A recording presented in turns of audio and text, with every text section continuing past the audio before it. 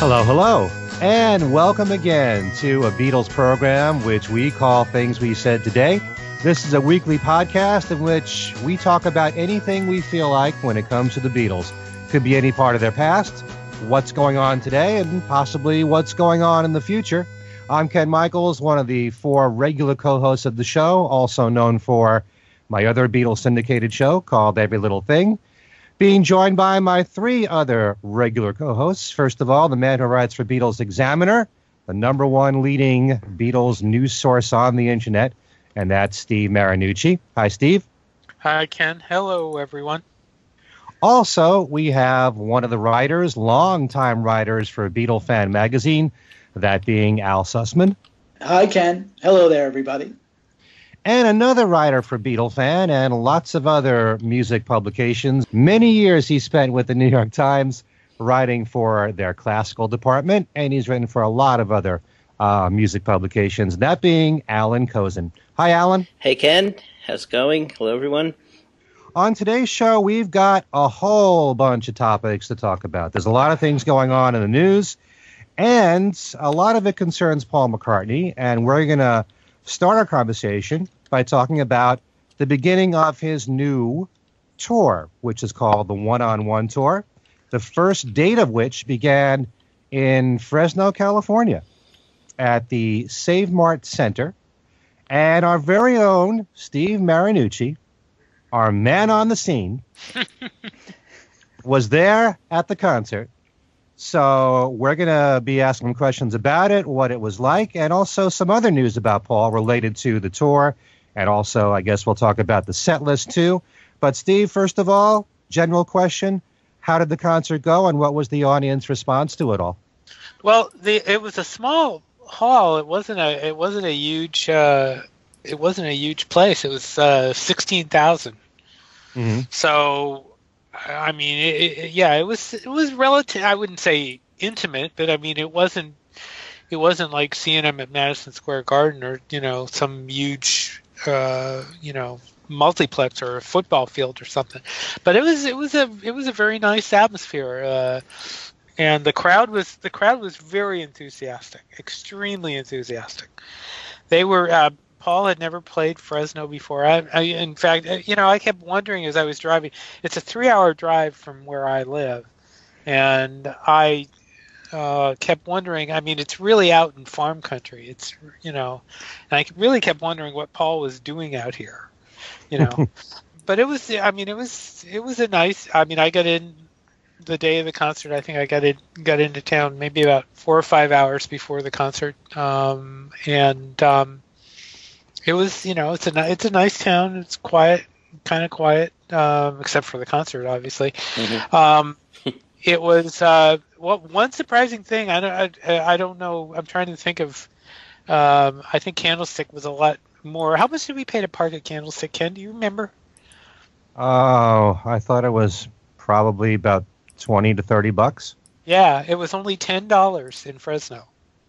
Okay. Which I was surprised. I was quite surprised that it was so cheap, because they could have basically charged anything, and they didn't. And so that was kind of interesting. There a lot of people were there. A lot of people were dressed up with Beatles stuff and McCartney stuff. I saw a guy in a Sgt. Pepper outfit. So I mean, the crowd was raring to go. And about an hour before they started playing the music, a half hour before they started doing the sound collage and everything like that, and the effects on the sides of the stage, and just about on time. I didn't notice exactly what time, but it was supposed to start at 8:30. Just about on time, they started, mm-hmm. And the crowd really kicked it up a notch, or quite a few notches at that point.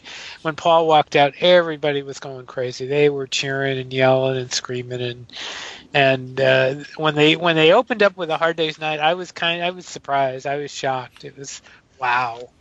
It didn't. I didn't bring any set list information with me, so I didn't know that was the first time he had played it until after I had gotten home. But it was like, wow, really? I actually thought the chord, if you hear the YouTube version, the chord didn't sound as good as the Beatles chord.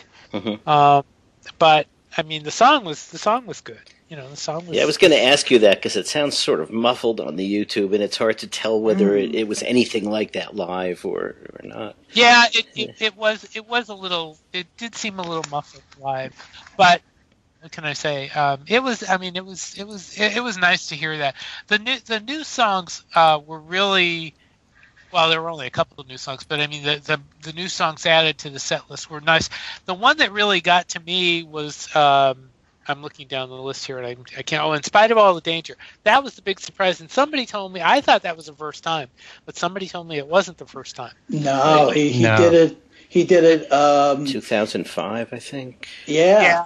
I again, I'm standing there in the show, and I didn't know that, but and the Love Me Do tribute to George Martin was very nice. That was the other thing that I really, really liked was the My Valentine with the black and white, and I that was really cool because he had the two black and white videos on the stage, and then on the sides of the stage you saw Paul in black and white, and even the band was in black and white at that point, so you couldn't. Nobody was in color. It was a nice effect. Wow. That was really, really nice. It was really nice. Most of the other songs were typical in that particular building because it wasn't that big. Live and Let Die was very loud. Very loud. I did not bring earplugs with me, but I had my fingers over my ears at that point because I really was kind of nervous, and you could hear how loud it was. Sure. But the show went off great. They sounded fantastic. They sounded well rested. I've heard bits, and I mean that night, Paul's voice sounded great. Although, maybe I'm amazed it sounded a little creaky. And there were a couple of other songs I didn't particularly care much for 4 or 5 seconds. Trying to play that live just doesn't work for me. That's just my personal feeling, I suppose. Did he do the full song? Because when I've heard him in the past, he usually did about maybe a minute and a half to 2 minutes of it. It wasn't the full song. I thought he did most of the song. I mean, there was no cussing in it or anything, but I thought it was a song. That just didn't work for me. I mean, at the end of the show was everything he's done before. I mean, he did Mr. Kite, Something, USSR. I mean, there wasn't really any. He did flub the words to Yesterday, and he kind of he raised his eyebrows a little bit and then said, I think he said something like. He raised his eyebrows and kind of went, "Oh well," but I mean, it was. I mean, the show was great. I mean, I have to say that, I mean, when you see the show live, even if his voice isn't excellent, which in a couple of spots it wasn't. I mean, it's still it was still a great show. The band sounds great, of course. There was one point where Wicks was. I remember now that Wicks was looking over to the side of the stage, and I can't remember why he was smiling or something. I couldn't figure out what that was all about. But Abe was great. There was one point, and I don't want to suggest anything that the drums didn't match up with what I was seeing on the video screen, and I don't know what that meant. Whether it was whether it was echo or what, I don't know. But I don't know. But in any event, I thought it was a great show. I mean, there are some different effects. There are, the usual light shows there. Everything. He did High that night, which I was really glad to hear because I like that song. Well, he's been doing that since the last tour. So. Yeah. Mm-hmm. Yeah. I mean, I think the last time I saw him, he didn't do it. So. But no, it was. I mean, it's a great show. I mean, it sounded good. I'm just shocked after he added DC this morning. how long this thing is going to go, and if he's going to last. Good God! I mean, it's already 32. I think it's 32 shows already. Well, of course, they're spread out over. If you notice, there are no 2 nights in a row because his voice just doesn't, can't take it. Actually, there is tonight, tomorrow, or 2 nights in a row. Oh, really? Oh, okay. I remember, Steve, not long ago when the first dates were announced in the U.S. and then we heard about the European ones, and you said you really doubt that he's going to do any more U.S. shows. And as soon as I heard about the St. Louis show, which if you notice, it follows the European shows. Mm-hmm. You knew right then and there he was going to add more U.S. shows. Well, the Cincinnati show is the first because I'm looking at the list now. Since Milwaukee is the first new show after Europe, but they're taking a lot of breaks too. I mean, after tonight, they have a 10-day break between now and Little Rock. So they're going to be they've got enough breaks to they've planned it. It's not a killer schedule in terms of one show after the other, but it's already gone into August, and that's pretty interesting. And how long he'll go and whether he'll go anywhere else besides Europe. He's got a charity show in London. I heard a rumor about Liverpool, but I don't know. We'll see. I mean, we'll see where it goes from there. Like I wrote on my stories, if you're going to get souvenirs, especially if you want a program, get it early. They ran out the first night, and I went to all the souvenir stands, and they were gone. They were all gone. And which they didn't run out of shirts. I mean, $40 shirts are hard to get rid of, but $30 programs weren't as easy. And there were, if you look around, or at least there were in Fresno, there were quote unquote unauthorized shirts out there. Sure. So, you want to say something, Al? Yeah, Bob Gannon, who has probably seen more McCartney concerts than anybody in the world, other than Paul's own people, said that Paul's voice was shaky quite a bit in Fresno on that first night. I don't think it was that shaky. I mean, there were, like I said, there were a couple of spots. Maybe I'm amazed it was very noticeable.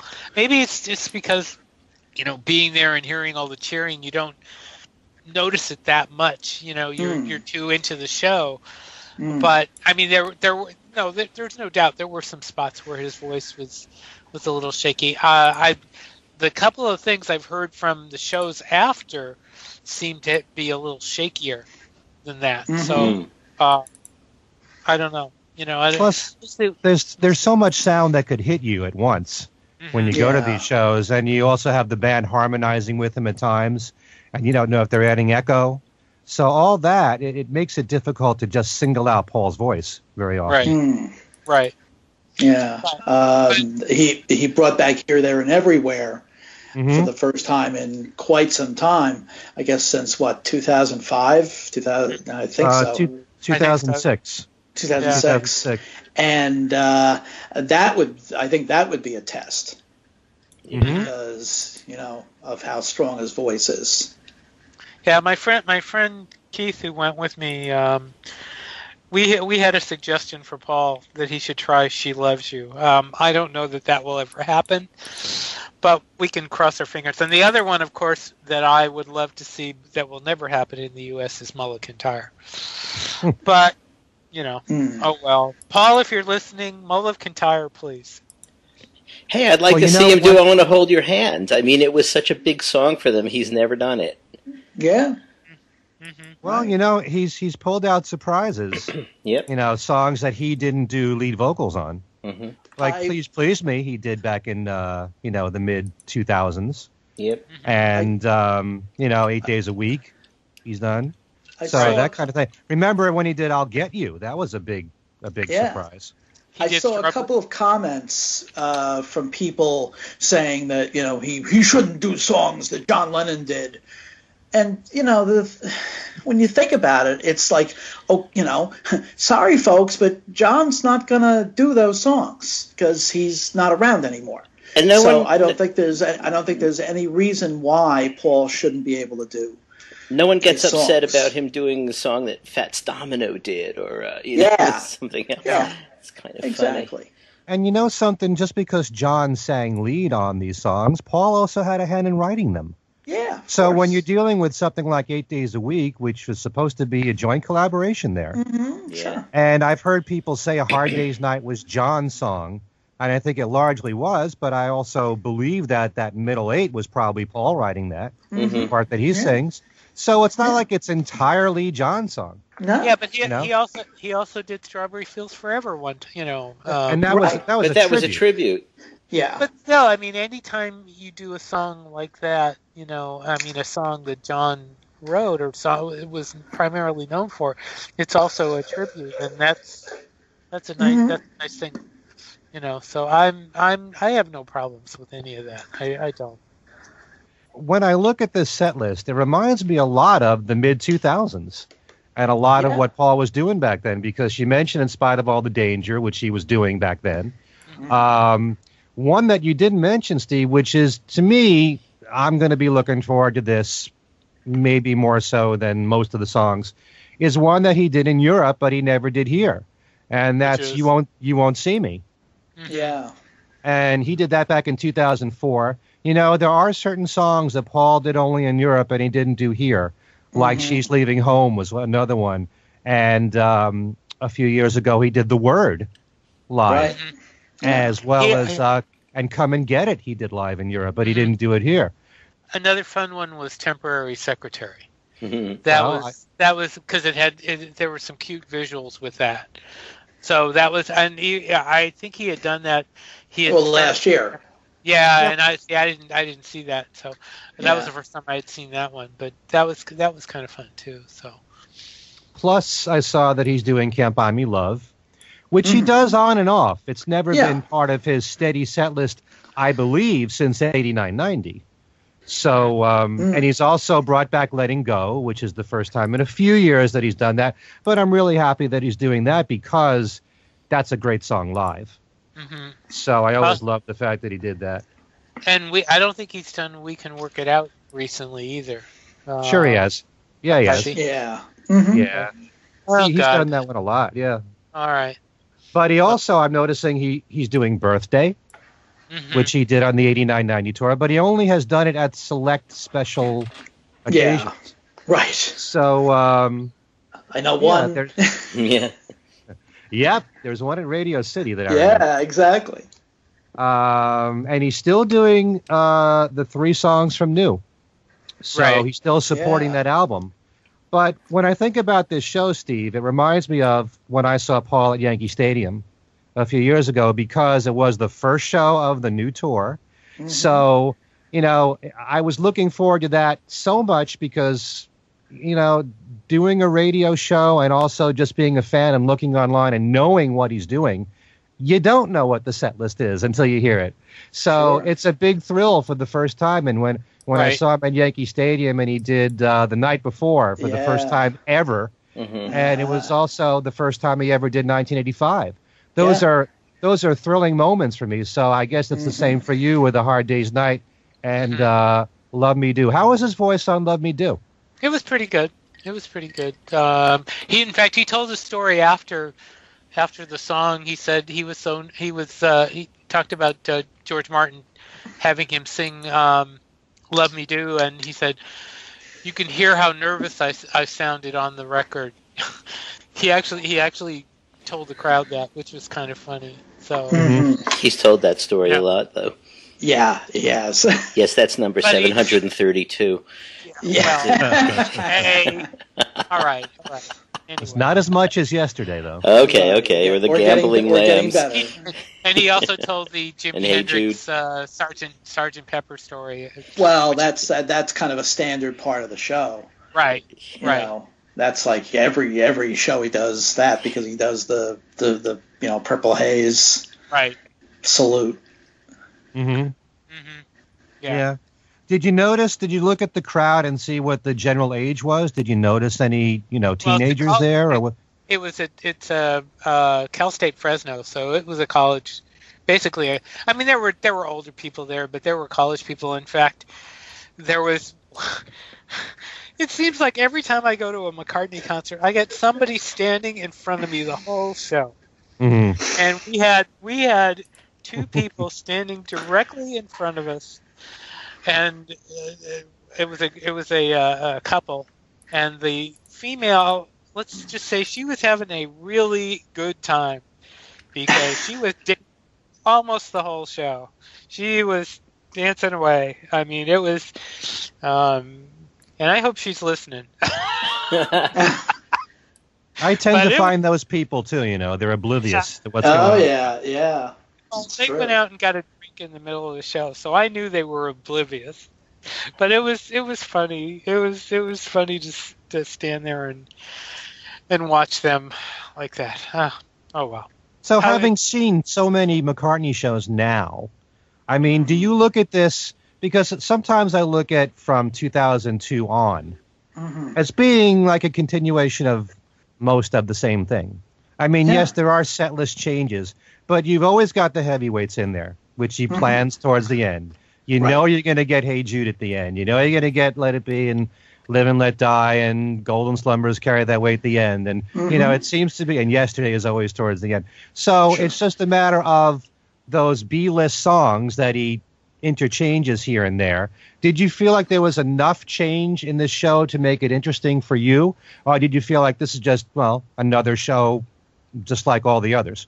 I didn't look at it that way at all. And count me, I guess I try not to go into these things, with fandom over my head. I really don't. But the whole idea of hearing him do these songs, I don't know, maybe I'm succumbing to the hype and all that, but I mean, the whole idea of hearing him do these, the Beatles songs and even the Wings songs, and the Quarrymen song for that matter. I mean, it's just a great experience. I don't,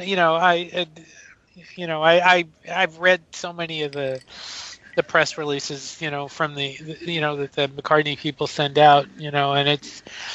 And they talk about, hearing, the experience and hearing the Beatles songs and everything. And and it really is kind of like that, even if you try to be somewhat impartial, which I'm trying to do now. And when I wrote about it, I mean, it's, I mean, the songs are great. He sounds relatively good. I wouldn't say, people are criticizing his voice.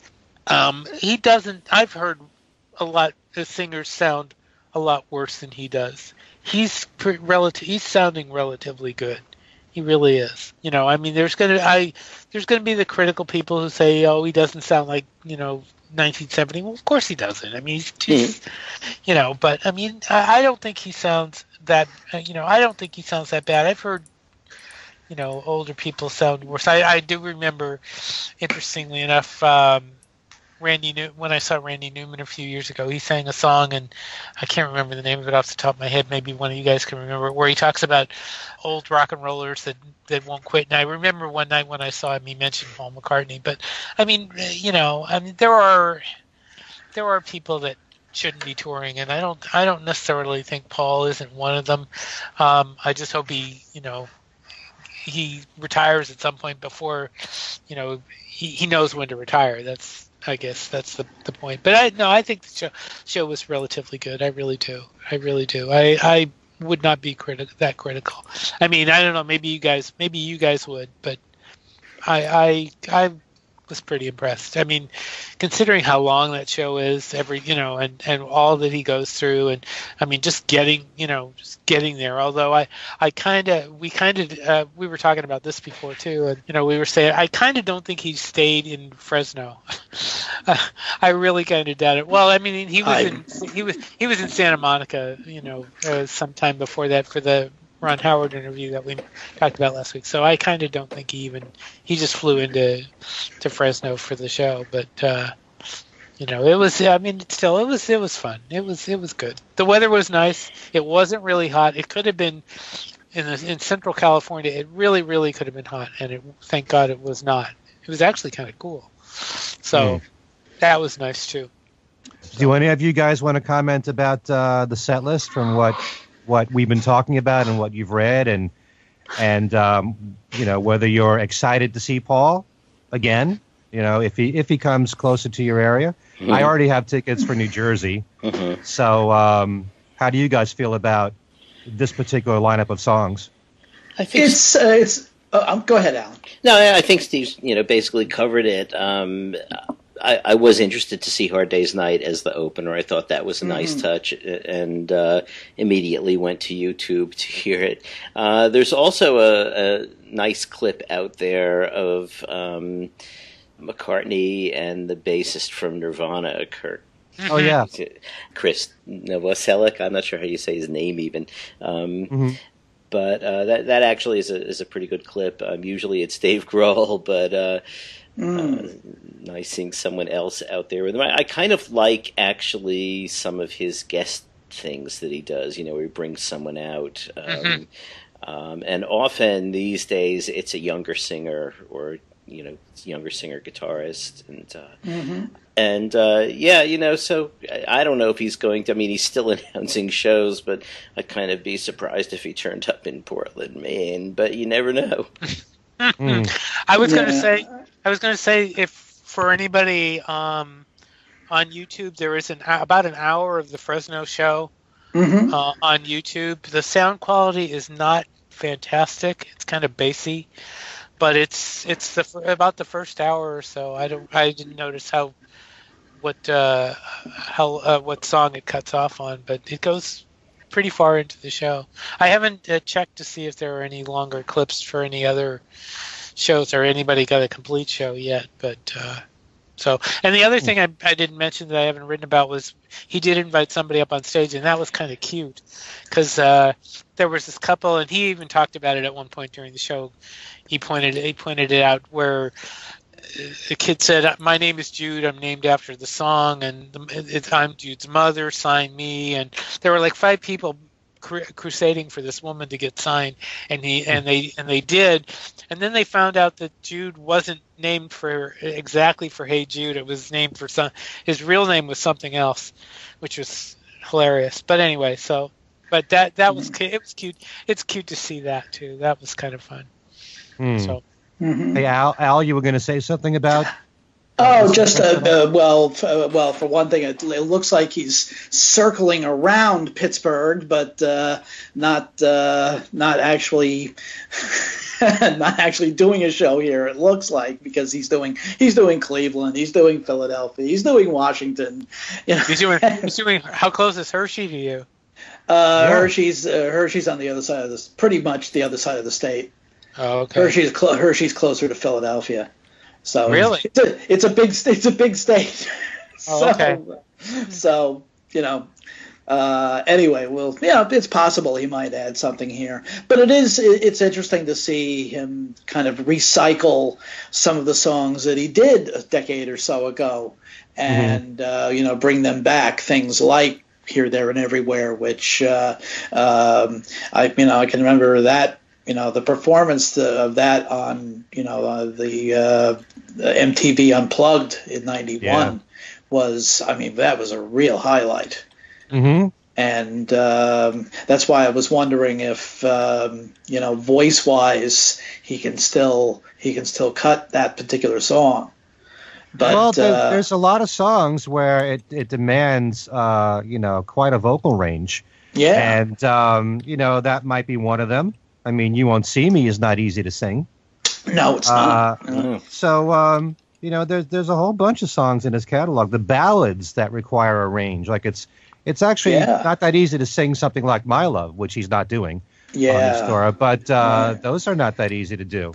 No. And so when you talk about people in his age bracket who don't sound nearly as good as Paul does, and they don't require the same range as Paul does.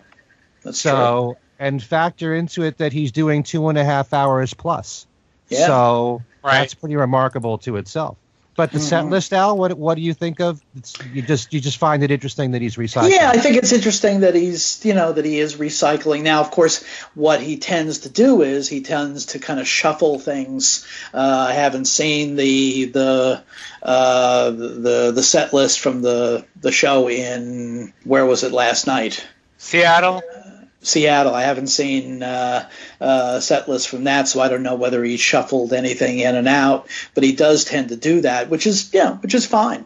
No, so far the only change was Helter Skelter added with the guy from Nirvana. There have been nothing's been pulled out yet. Oh, okay. The first two shows were the same. Ah, okay. So yeah, that's interesting. And by the way, it's also interesting. After the announcement of the Cleveland show yesterday, the Rock Hall of Fame sent out a press release about it, and it sounds like there's going to be something. I don't necessarily know that. I'm guessing that Paul may try and do something special for that. Maybe bring an old song back for that one. So we'll see. Mm-hmm. Well, with me, I always have two different points of view. Yes. Well, that's good to be well-rounded, Right, sure. And, but that I would really prefer for him to go deeper into his catalog, and especially his solo catalog. Right. And that would excite me more. But I also know at the same time that at this point, it's really tough to complain about anything that Paul does, because he doesn't have to do anything. And the fact that he's even doing this and still doing it very well, and still giving you a lot of value for the money with 2.5 to 3 hours concert. What did he call this? It was, Springsteen-esque.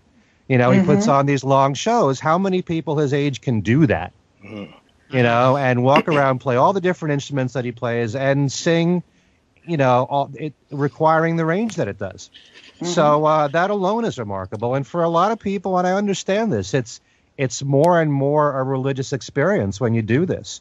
And there's actually a promo that I saw that was posted online where Paul is saying that he's finding more and more people they're so moved by certain songs. It's so much a part of their lives growing up.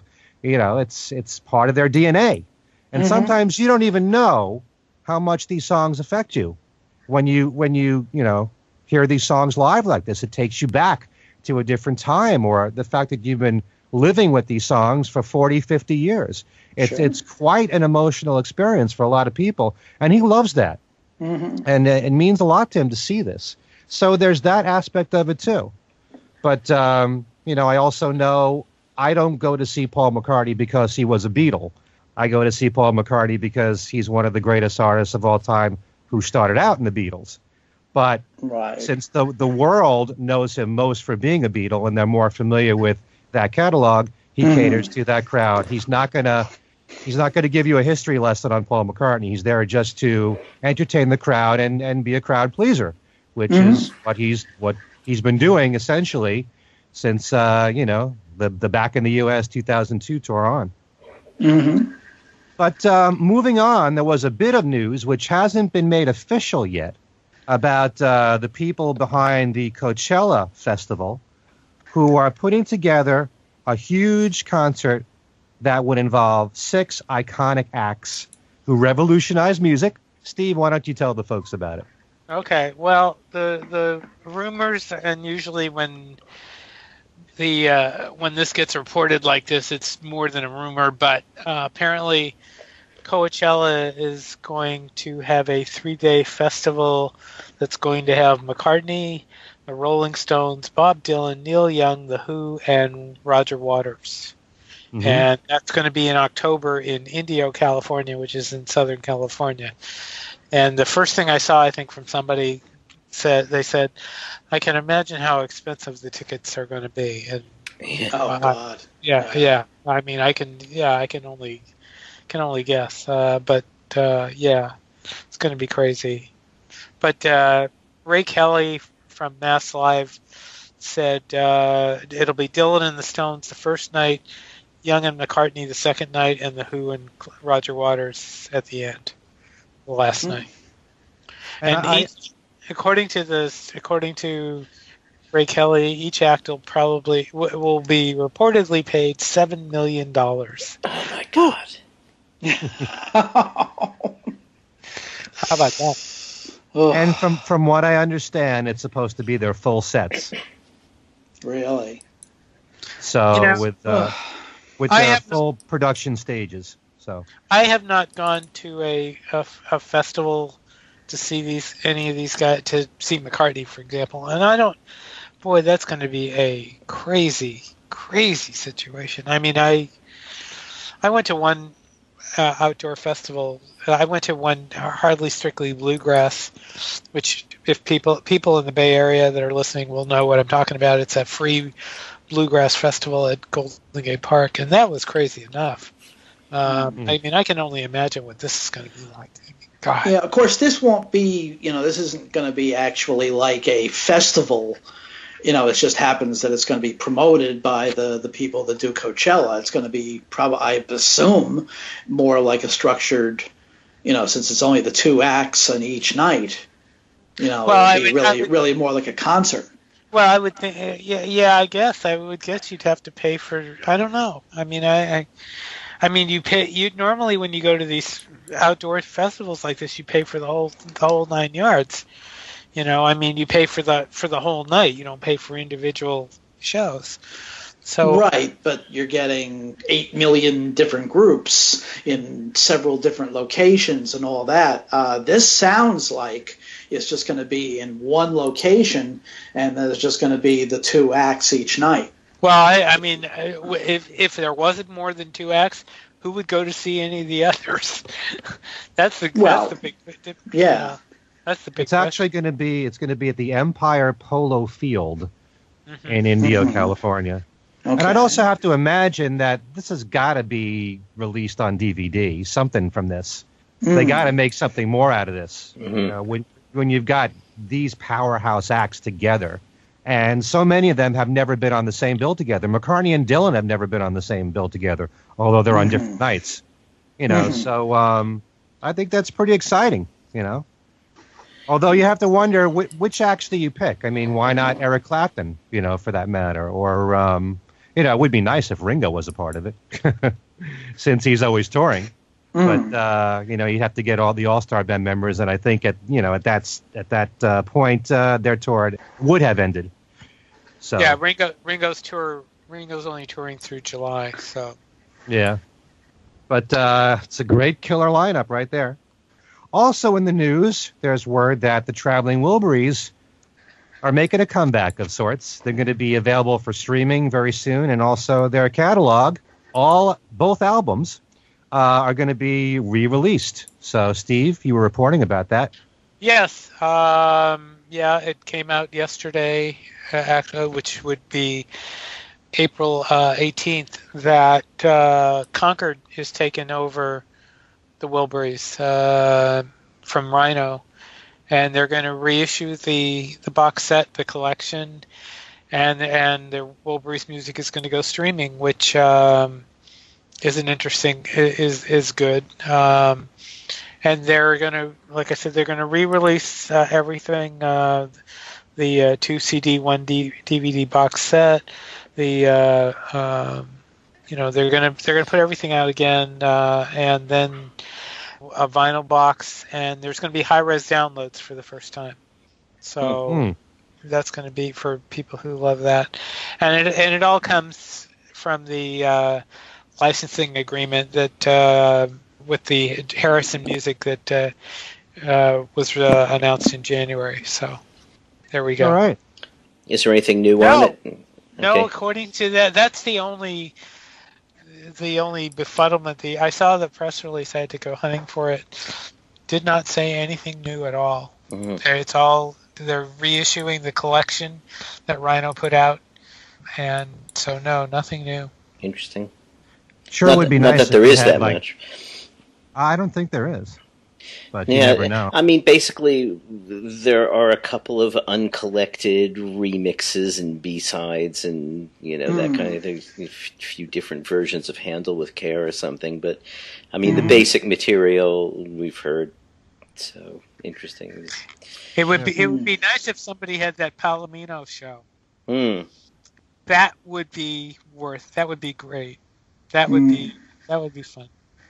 So, but it's actually nice that they'll be available for streaming, because when you consider that all you ever hear on terrestrial radio is usually Handle with Care, maybe End of the Line. There would be so much other material from certainly the first album and even the second one, even though the second one was a much weaker album. That people, younger people particularly, might discover. Yeah, well, both albums had a lot of great material on there. Right. Sure. So this follows the footsteps of the Beatles' core catalog being available for streaming, which happened around Christmas time, and the Beatles anthology being available for streaming, the 3 double CDs, and now the Traveling Wilburys. So good thing right there. There's one thing to say about the Beatles anthology streaming. Apparently, I haven't compared it myself, but I know a lot of people who have done, and they say that the anthology has been remastered and sounds immensely better than the CDs, even on stream. Yeah. Oh, really? Might be worth looking into. I think we will. Interesting. All right, so we also need to talk a little bit about this past weekend and what happened at the Hilton Westchester in Rybrook, New York, that being the fest for Beatle fans. Al and I were both there. We did a panel discussion with WFUV's Darren DeVivo and our own Tom Frangione. Both Darren and Tom have been frequent co-hosts here on the show. And we talked about the Pure McCartney release. And we also talked about the McCartney tour. So that was a lot of fun, and I think that really went well. Al was the moderator. How did you feel that went? Oh, I thought it went very well. I was a little apprehensive that we we're going to have to start scrambling for other topics, but it was, certainly Tom is never at a loss for words, and had a lot to say about Pure McCartney. And Darren had a somewhat contrary opinion of a more kind of establishment, as he said, caveman point of view. Can you give a rundown, just a little rundown of what everybody said? I asked the question like I did here on the show. If you were to introduce Paul's music, his solo music, to someone who's just learning about it, what would you start out with? And I remember you, Steve, saying Band on the Run. And I asked Al the question. He said Band on the Run. But I made the case that when you have something like this and you're mixing the hits with album cuts and it's spanning his entire career, you get a good overview of what he's done. And I'd much rather introduce someone to something like this that spans all the decades instead of just 1 year of his career, or one particular time period. And Tom had said that he's all for a compilation, just not this compilation. Because, he was extremely critical. He was saying things like it's a very unbalanced part of his career because you got 8 songs from Flaming Pie, and then you've got, I think it's 2 songs from Tug of War, something like that. Of course, we all brought up the fact that there's nothing from Flowers in the Dirt in there. Right. I think that Darren, for the most part, was very positive about it. And like you said, the whole caveman thing, Darren is a lot like many of us who still want the physical product. We don't buy the digital stuff. We don't buy MP3s. We may not stream. There's a lot of people who listen to my show that don't do that still want physical product. Right. And for those people, And it's wrong to assume that everybody's on Spotify. Yeah. Like I was saying to you, I have listeners of my own with my live show that listen to me on something called a radio frequency. Yes. I've heard of that. It's not being streamed for some people. Yeah. I have some people that don't have a computer, that refuse to buy a computer, and to assume that everybody is completely digital these days is a farce, to say the least. Sure. But, obviously that's much more skewed to younger people who are into that, sharing music on Spotify and all. And I also do believe that there are people who like to be programmed to. It's not like we have to discover the music ourselves. And it's true, you can pick all these songs that were on the 4 CD set, and you can put them all together yourself. You can listen to them on YouTube, or you can create a playlist if you want to. But it's nice to know that this is something that Paul and his team put together, even if there's no way you can look at it as being perfect, because we all have different tastes. And we all brought up that point of view that we'd all come up with our own playlist and all be different from each other. Exactly. So just the idea that periodically this thing has to be done, and it to me anyway, I think it's a far better way of introducing an artist catalog than specifically one album. And I recall, Steve, and I wanted to bounce off of you on this on our last show, because you said that when you do something like that, you're taking the music out of context, which I completely don't even understand, because the strength of a song is if it stands on its own. Yeah. It doesn't have to be tied to a specific album, and that's it. And when I do my radio show and I'm bouncing around all the different decades and I'm mixing the group and the solo, you hear a consistency there where it all makes sense. And I've actually had a lot of my listeners tell me that, where the music flows. When you're going from Rubber Soul to Flowers in the Dirt to Cloud 9 to Imagine, it does make sense when you mix it all together. And in this case, I think that the Beatles and the solo Beatle catalog is like that, where it's just like any radio show where it's all mixed. I wouldn't say, hey, I wouldn't listen to Sgt. Pepper unless With a Little Help from My Friends follows. The songs have to be strong on their own. I think it depends on the songs.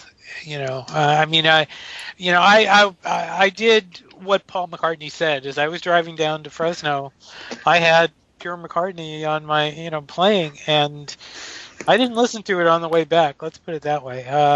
It just didn't do much. I mean, Tom's description of Uneven is really pretty good. I mean, it really is. It's more specifically, he called it the mess.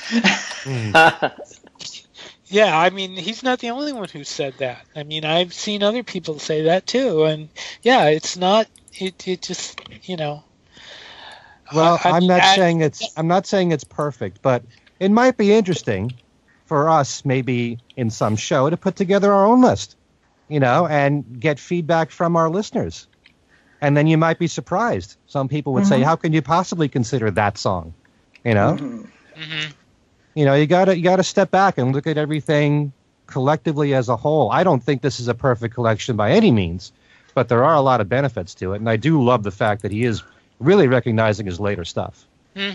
When you think about the fact that Wingspan, the collection, only went up to 1984, and All the Best actually only went up to 87. You need music to represent all the years after that. I'm not gonna argue that point. I do still hold to what I said about taking songs out of context. I think greatest hits albums that take things out of context, with individual songs, don't really give the full flavor of each of the songs. By the way, I did see a comment, I believe it was on YouTube, from somebody who backed what you said about the compilations. So, yes, I saw that too. Okay. Thank you. You're welcome. To that listener. But do any of you want to chime in on this? Do you feel that music has to be connected to the way it was originally conceived on albums? Or are they? Should they? Yeah, the out of context thing I have a problem with, because again, like you were saying, Ken, those songs really stand alone unless it's part of a concept If it's right, if it's just a song and it's not part of a concept. Although, for instance, there are tracks from, say, Tommy, sure, that certainly can stand alone on their own, and they're out of context. Well, and people do concerts of opera arias taken out of the opera. It's well, yeah. I mean, let me just I wasn't saying don't take songs out of context. Don't I'm saying greatest hits albums which basically this kind of is.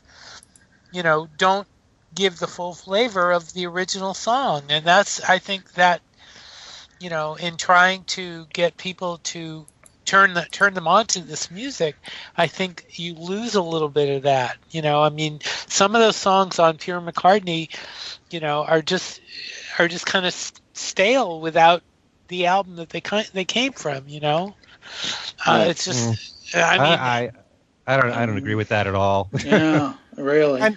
And not only that, but there's a lot of songs that were singles that were strictly singles that aren't even connected to albums. Right. I mean, where do you place those? Do you have to put them somewhere? Well, I mean, we're talking about different songs for different. I mean, we're not talking about not comparing all songs all the way down the road. I mean, for example, "Warm and Beautiful" really just doesn't. I think you were talking about that, Ken, and you were really raving about it. I mean, in the context of Pure McCartney, it just didn't make it. Dear Boy, why? How? Just say why. It just didn't. It just kind of felt flat after Jet and Heart of the Country. I mean, to me, and the whole idea of McCartney is that he has variety in his music. Yeah, right. So you can go from Jet to Warm and Beautiful, and it shouldn't even be a problem. No, well, I mean, I'll go back to what I said before that, there were not a lot. There's not really a lot of nice, discoverable songs in Pure McCartney as I saw it. Discoverable as in you listen to him and you go, oh wow, what a great song it is! I'd never heard that before. I could completely disagree. Yeah, I know you could. But that's just the way. I mean, I think that's one of the problems with Pure McCartney. I mean, if those kind of songs are there, then it works. I mean, it hinges together better. That's the problem. That's what everybody. I mean, I'm not the only one that said there's problems with this thing. You've even said there are problems with this thing. Yeah, I didn't say it was perfect. Sure. And that's what the big problem is here. That's I'd love to see a list from you of what you think would be the perfect compilation from Paul. Why don't you put together a 4 CD list and then we'll all comment about it. I have a feeling that we'll all have different opinions on it. Oh, of course. But that's just the way that it is. I mean, to me, to put Bip Bop in there, please. I mean, I love most of Paul's solo recordings, all in varying degrees. There are certain songs that I look upon as being really masterpieces that are completely undiscovered or rarely got airplay. I mean, Paul stopped getting decent airplay in radio from, say, well, maybe Flowers in the Dirty got some airplay from say the 90s on. I mean, you take a look at all the stuff, the great stuff on Flaming Pie from The World Tonight, which, that should have been a big hit. If it really got a lot of airplay, I think it would have been. Some Days is such a great song. The fact that he put Calico Skies on here and Souvenir and, I don't know if Great Day is really, one of the best songs of his. So I probably wouldn't have put that on there. But he puts Jenny Wren on there from Chaos and Creation. That song is brilliant. I love the fact that he put something like that on there. And I'm not going to say I'm not saying every single, album cut from Paul is brilliant and a masterpiece. Jenny Wren is. Jenny Wren deserves to be recognized. A song like that. How about English Tea? English Tea is good. I wouldn't say it's one of the best. I would say definitely from that album, Jenny Wren deserves it. a fine line only because it was the single. I do like the song. Mm-hmm. Right. Not going to argue there. You know, I love This Never Happened Before. Too Much Rain. Too Much Rain is a great song. Is a wonderful song. And not only that, for people who are critical of Paul for his lyrics, listen to the lyrics of that song. He actually said that one was inspired by the song Smile by Charlie Chaplin. And if you listen to the lyrics, it's like you do the opposite of when you feel pain, you smile through the pain kind of thing. So that's really, a song of hope in a way. And he's really great at doing that. And the fact that he puts Early Days on there from New. I mean, that's a song you should definitely be aware of. You want to know some of Paul's great stuff. I'm really excited about this, but it's certainly not perfect. I have so many favorites of mine that didn't make this list. And that's not counting the songs that were big hits that didn't make it that really should have, like Hell on Wheels or Take It Away should have been on there, or Ballroom Dancing, which wasn't a hit, but that should have been. To me, that's one of the greatest songs that was never a single from Paul's career. So, there's a lot of good to be said about this compilation. And so, like I said, if you put together your own list, I'm sure a lot of people would disagree with it. I think it could have been a whole lot stronger. A whole lot stronger. Okay, put together your list, and we'll debate it.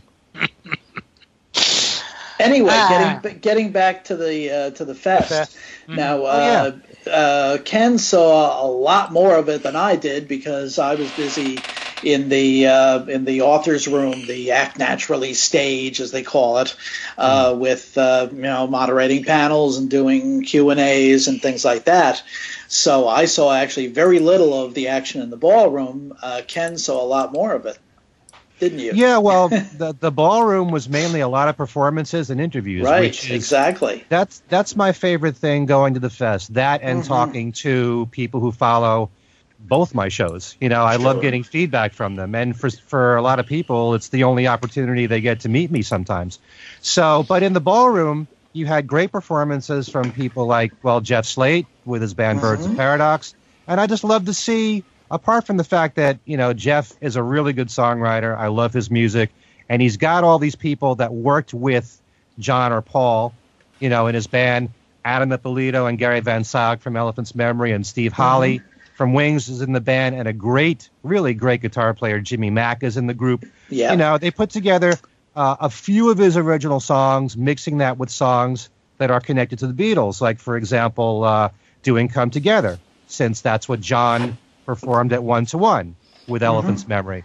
Adam Ippolito did more of it was described Leon Russell-ish version of Lady Madonna. Steve Holley, who up until recently I hardly ever saw him sing live before, he's been doing It Don't Come Easy. Really? Live and singing that, yeah. Wow. He's also been doing I Saw Her Standing There. I love to hear him sing and drum at the same time. And, it's a really killer band, and they have a brand new CD out, which, by the way, has the two guys from Elephant's Memory, has Steve Holley, and Lawrence Stuber playing, too. So kind of like the Birds of Paradox CD that came out before. It's very similar. Plus, by the way, Carlos Alomar and Earl Slick, they're both on the CD. So it's called Secret Poetry, but they were great. And then there's the British Invasion artist, Billy J. Kramer. I never get tired of seeing Billy J. Kramer. When you see somebody, all these British Invasion artists mean more to me now than they ever have before. Sure. And they're all like in their, early to mid 70s. Let's face it, folks. And Billy still does concerts, and his voice sounds great. And he mixes his classic tunes from the 60s and the Lennon-McCartney stuff with his newer material.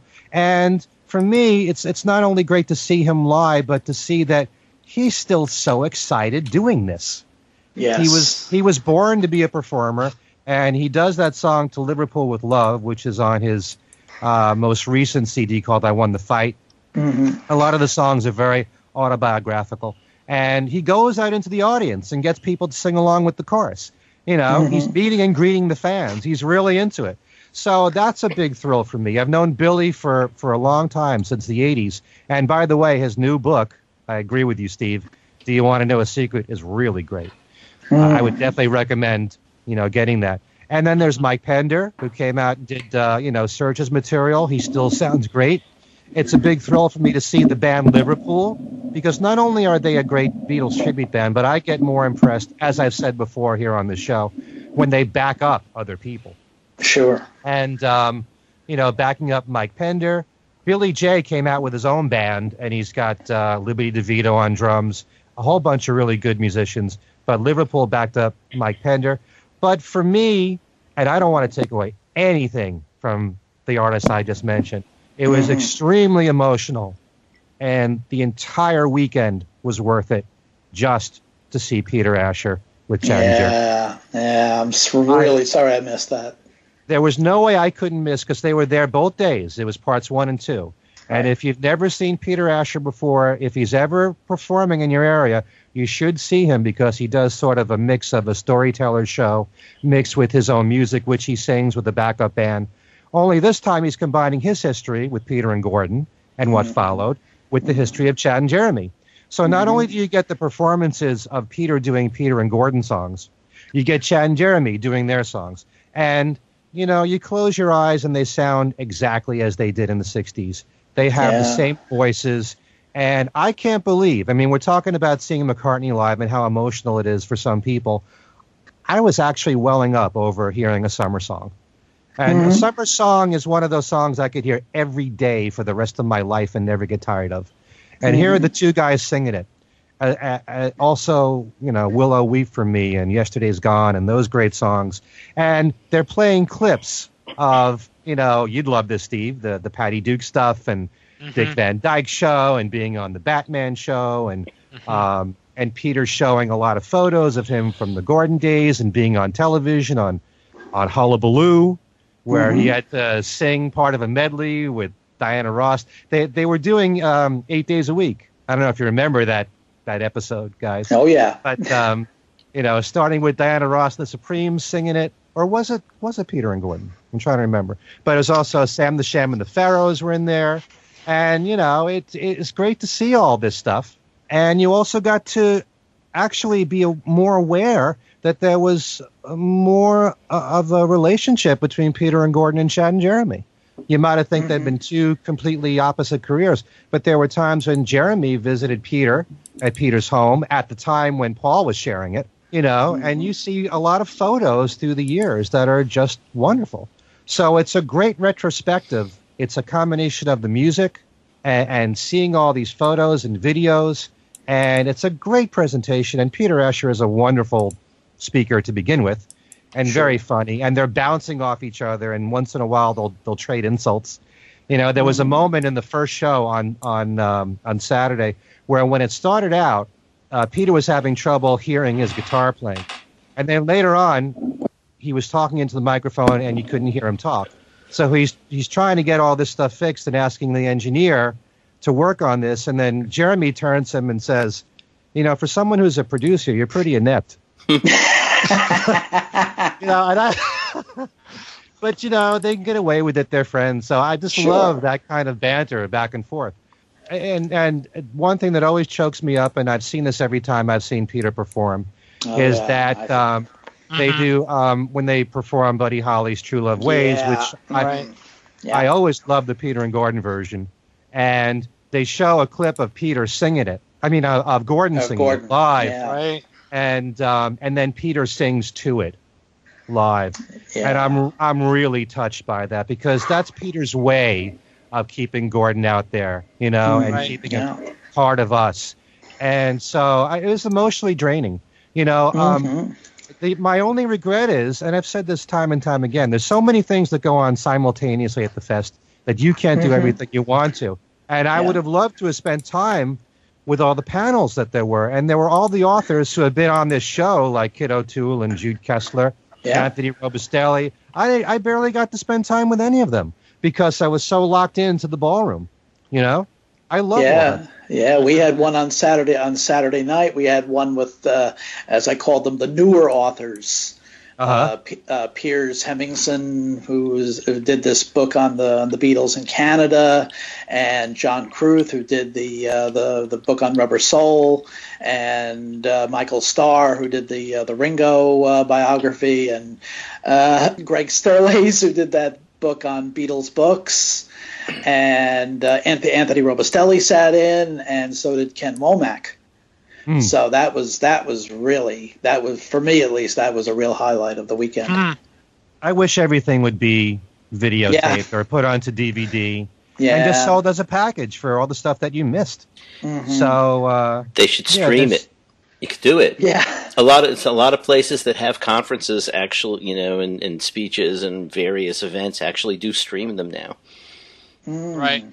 So, but can you stream all the events going on at the same time? Well, it would be hard. I mean, you could stream selectively, or you could have different channels. Well, I know for some years there was a live stream of what went on in the ballroom, but Warren Melnick, the fellow who basically handled all of that, retired from festing a couple of years ago, and since then there's been no stream, and there's never been a stream of any of the activities in the other rooms. So, it would be logistically it would be tough. Yeah, and also I just want to say, and I don't want this to sound really depressing here, but it's very realistic. We've been losing a lot of very dear people at an alarming rate. That's the truth, yeah. And it's happening more and more. So if I can go to a place where I can see Peter Asher, Chad and Jeremy, and Mike Pender, you better believe I'm going to be there. I just, treasure these people, and I hold on to them for while we have them. And, not only am I happy that they're still with us, but the fact that they're even performing. People forget the fact that Chad lives in Idaho. Jeremy lives in England. It's not all that convenient for the two of them to do a tour together. So just that alone. I've seen Chad and Jeremy many times in recent years, and I love every minute because they sound so great still together. They're like untouched by time. So and I was so thrilled when Peter and Gordon reunited when they did. So I'm just so grateful that Mark Lapito's put this show together, as he's done all of his shows. And I got to tell you one other thing that was a big thrill for me, and that was seeing they had all of the programs. Yes. Did you see that? From the first one all the way, it's 42 years. All the way to 2014, I guess, the New York show. I think is the last one on there. But that's I would love to have a poster of that.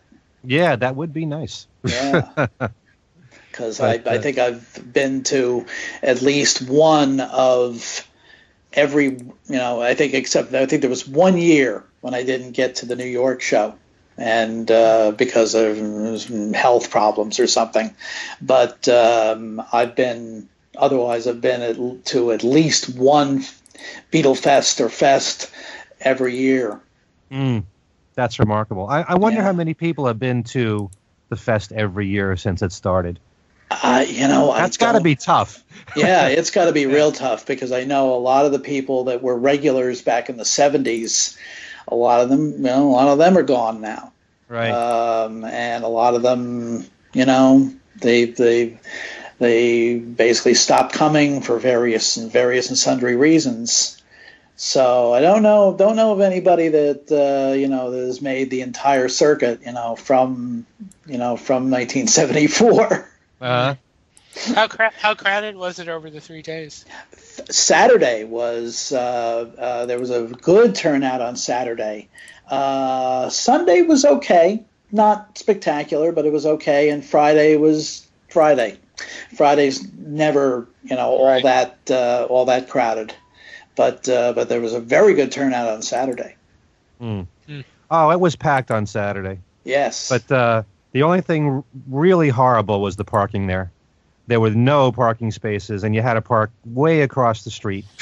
And they had a couple of weddings going on at the same time. Right. At that hotel, which didn't help matters any. But no, it's a tremendous show. I love going to meet all these guests, and anyone that's had any contact with the Beatles, to see the people that I saw in that ballroom alone. It was worth it. It's just, I'm just so grateful that I got to do that. Yeah, I remember I saw the first year that Chad and Jeremy played the Chicago Fest. I was able to get into the ballroom to see that, and that was fabulous. Because I mean, I wasn't to be honest, my expectations weren't that high, but they, like you say, they sounded exactly the way they did in 1964. It really is remarkable when you think about it. I mean, there are certain people who it's so ingrained in them what to sing. I mean, you could take Simon and Garfunkel, and they may not perform in 25 years. They get together, and they'll sound the same. Yeah. You know, it's just the way it is. You know, there's so much in each other's skin, and it's I'm sure the Everly Brothers were the same way, and the Beach Boys, and well, the Beatles. Sure. So, yeah, that's part of the magic of it all. All right. Anything else you want to add? No, I think we've pretty much covered everything. Okay. Well, if any of our listeners would like to comment on this show, or even if you want to pass along some ideas for us, what you can do is write to us at our email address, which is thingswesaidtodayradioshow@gmail.com. We also have our own Facebook page at Things We Said Today, our own Twitter account, and I never remember the address for that. So, Steve? Things We Said Fab. Okay. If anyone would like to get in touch with Steve, they can do so how? BeatlesExaminer@gmail.com, or on Facebook on my personal page. And I also have a group, Beatles News and Commentary. And Al, how about you? Facebook, Al Sussman, Twitter, @ASUSS49, or via www.beatlefan.com or www.paradingpress.com. And Allan? Probably just on Facebook under Allan Kozin or Allan Kozin Remixed, my alter ego. Easiest way to get me.